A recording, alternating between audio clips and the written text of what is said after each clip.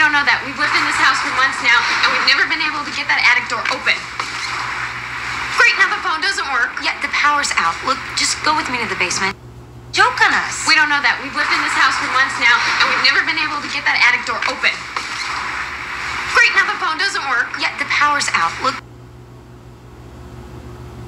Nothing in the attic. She's playing a joke on us. We don't know that. We've lived in this house for months now, and we've never been able to get that attic door open. Great, now the phone doesn't work. Yeah, the power's out. It's not because the power's out.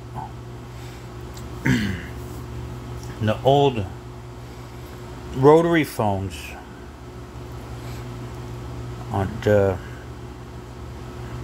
phone company landline, one carries a 5-volt, so that 5-volt only went to activate the ringer when a call was coming through.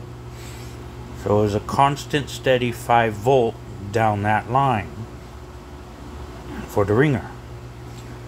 That model phone, new age then when it was, nullified that. It absorbed the 5-volt and terminated it. You know, it didn't do anything, obviously, because it had to be plugged in. So it wouldn't work on the cordless. But with the old rotary phone, you put that in, and even with the power outage, you'd still have a working phone. See? Or no? Or was that a different reality?